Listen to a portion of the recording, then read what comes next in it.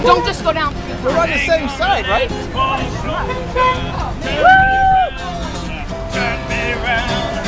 Turn me around, ain't gonna let the world go down.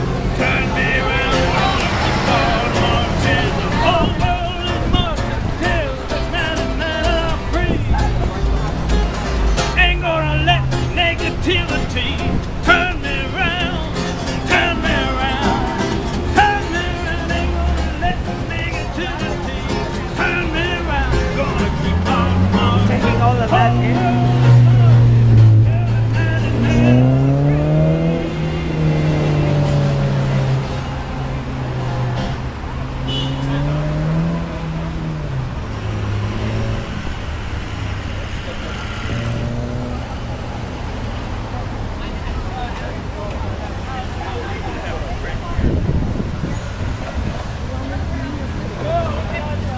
Look at that.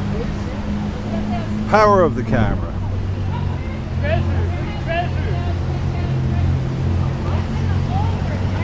See, the camera is cop repellent.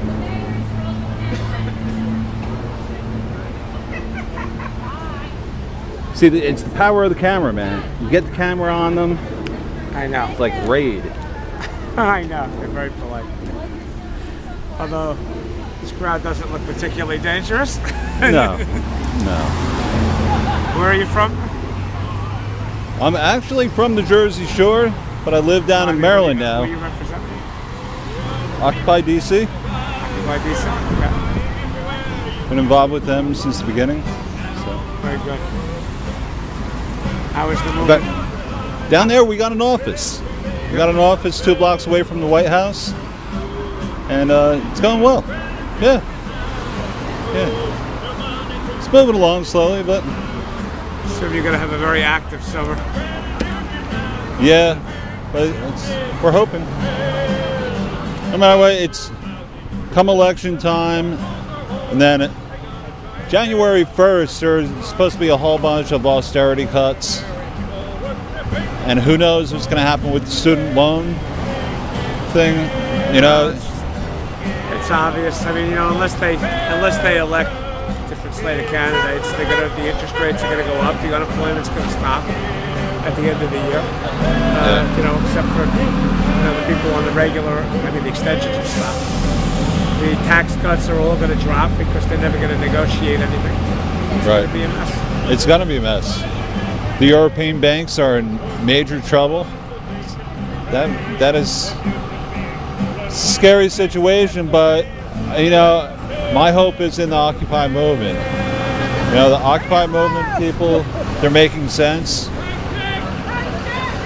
and I'm sure you've seen it here. It's growing. Yeah. There's going to have to be a concerted effort with a lot of groups to push back against this. They're so entrenched. And if you look at the amount of money that's being spent in the campaigns now, it's incredible. They have billionaires that, you know, think nothing of plunking down 10 million. But if the austerity cuts impact that many people, you're going to have people really, really, really hurting to wake them up.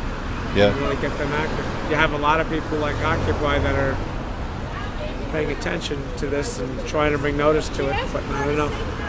So, did you write this thing on the vocal rule? I did. Excellent. Excellent. It's one of the best flyers I've seen on the vocal rule. Thank you, I appreciate it. Where are they at now with the vocal rule? I know the banks have been lobbying. The Dodd-Frank has been passed. Okay, the final provisions of the vocal rule are being negotiated right now, which is one of the reasons that I kind of insisted that this be a part of the protest, whatever part of it is. You know. They are going to be implemented by July 21st. People like Jamie Dimon, the head of Chase Bank across the street, has been lobbying against the rules at this point. But he's also, you know, got caught with his pants down a couple of weeks ago with the $3 billion losses and rising. So we're hoping that that gives a little more leverage when they write the rules. One of the things that they were trying to do, for instance, was say that, you know, limit. They try to have a lot of loopholes in the vocal rules. So one of them saying, like, if a trade occurred overseas, it wouldn't be affected by the legislation. And basically, the legislation says that if we're not breaking you up like Glass-Steagall is. That at this point, bringing back Glass-Steagall may cause more problems than it's worth, only because these banks are so big, and it's going to be very hard to separate out those assets. But what we're saying is, look, if you're Chase Bank and you're J.P. Morgan Chase, you have and part of what you own are these commercial banks, and we have to insure these assets for $250,000 each depositor. Then you're not going to take that money and start investing on these cockamamie bets, that are really gambling, and they don't like that because they don't want to be regulated at all. And Jamie Volker sits on the New York Fed, Right. too, which is a conflict of interest. I read part of it, and you mentioned the pension scam. And Frontline, did you see the Frontline piece on Wall Street? Frontline did a segment on the Wall Street scam and the rise of the Occupy Wall Street movement. They misrepresented all these shitty mortgages to investors, in pension funds like the teachers and the cops. Well, it's way worse than that. Of course it is. They interviewed hedge fund managers, and these hedge fund managers these are just worker bees, and these hedge funds make up to $10 million. And the way they do it is they figure out algorithms, math solutions where they go in ahead of unions and school teachers, or all these things. I met one of the mathematicians who actually did this. She's now working with Occupy in New York. Yeah. And she's got this, she's a PhD in math from MIT. And she was one of the people who worked on these algorithms. She now,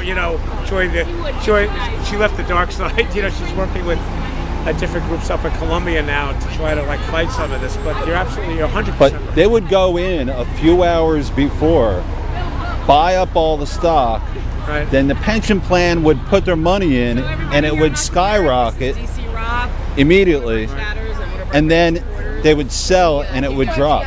So all the people who put their money in for the pension plan are hurt by the hedge fund managers doing the day trading, where it shoots up, and then they grab a big chunk of that pension plan from that stock, and then the stock drops immediately. It's a form of manipulation. Yeah, it's terrible. And it's a form of insider trading. You're absolutely. And it's affecting a vast amount of the population, and it needs to be stopped. Cuba? What are you afraid of? We make you feel guilty. We make you feel guilty. We make you feel guilty. We make you feel guilty. You got a lot of that here in Jersey? You have a share of them, but not a whole lot. They're not as vocal as that guy. No, we got to get out there. This isn't Kentucky exactly.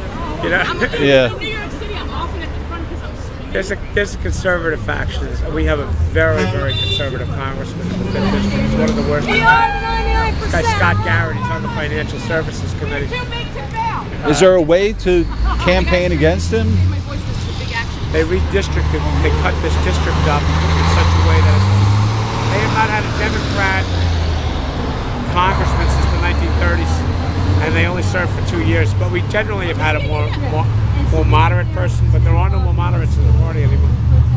It's been completely co-opted. He's one of the worst of the Tea Party people.